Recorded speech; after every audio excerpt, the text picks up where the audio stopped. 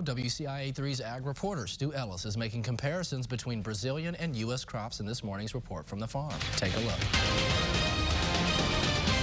The southern Brazilian states of Paraná and Rio Grande do Sul, which produce a quarter of the corn and soybeans, are suffering from a La Nina drought.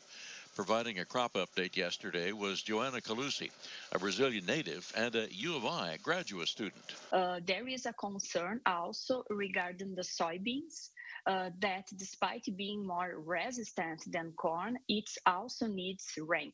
The situation is not good for soybeans, for example, in the west Paraná state, another important region for agriculture in Brazil, and the forecasts show more dryness in the second half of December and January. Therefore, yields could fall further.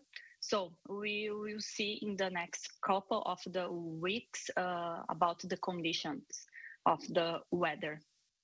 The only risk management alternative for Brazilian farmers is irrigation. So this season will be the second consecutive year that La Nina has to happen during the summer crop months in South America.